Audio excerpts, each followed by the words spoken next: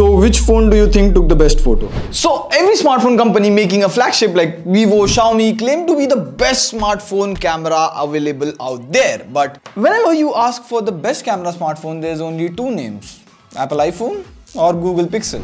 There's also Samsung, but ignore for this conversation. So the thing is, this is Vivo X80 Pro and it has like one of the best camera hardware, partnership with Zeiss lens maker.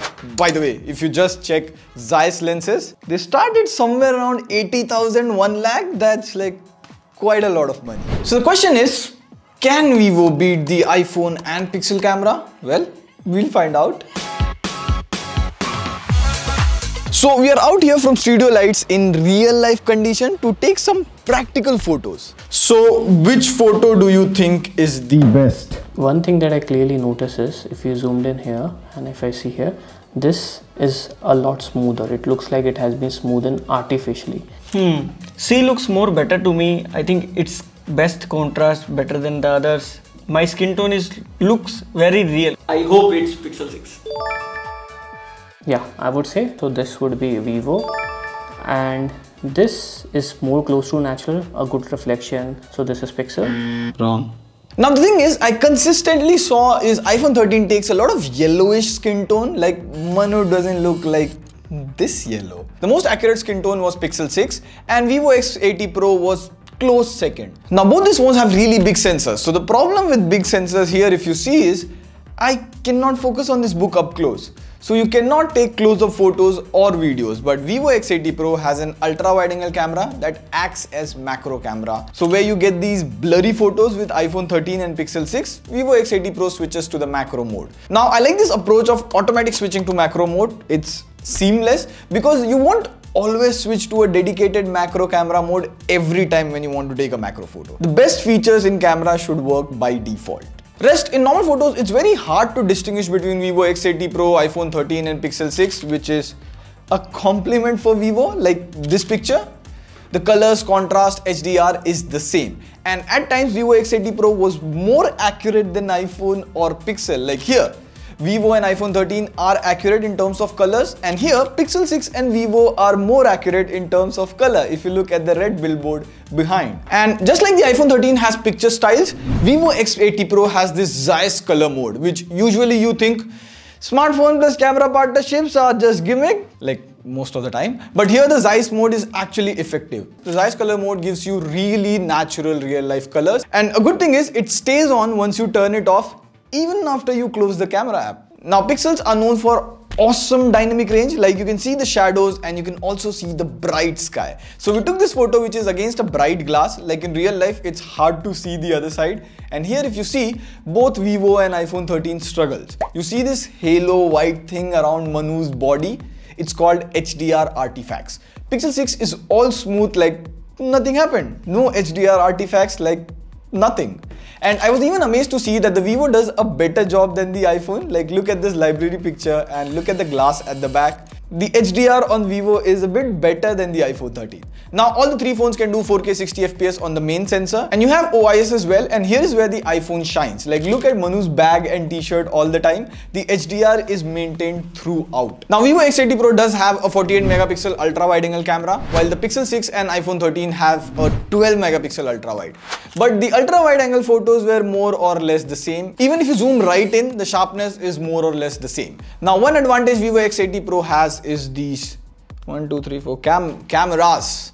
You get ultra wide angle camera 1x, 2x and 5x, and the 2x portrait camera also has a gimbal, and I have used the 2x camera quite a lot. It takes really good portrait photos. Also you can digitally zoom and go like 60x. And before you go like, Pratik, well, that's just a gimmick, not 100%. Like we were in this park and we saw a really good bird far, far away, and they fly away, so you cannot go close and take photos. At these times, the 60x is handy. Like it wouldn't happen to you every day, and even it's very difficult to manage the camera at 60x. There you see, there are a lot of shakes, but you get a usable or at least showable photo.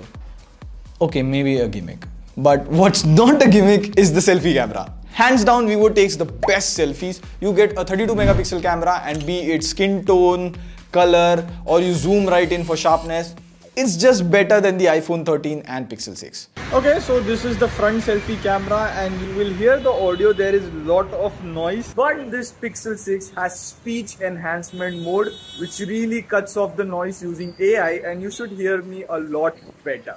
So we waited through the night because all of this flagship should be able to perform really good in low light, because you pay 1 lakh rupees to get better low light photos, and all of this sensor shift, gimbal, OIS, everything comes into real use in low light conditions.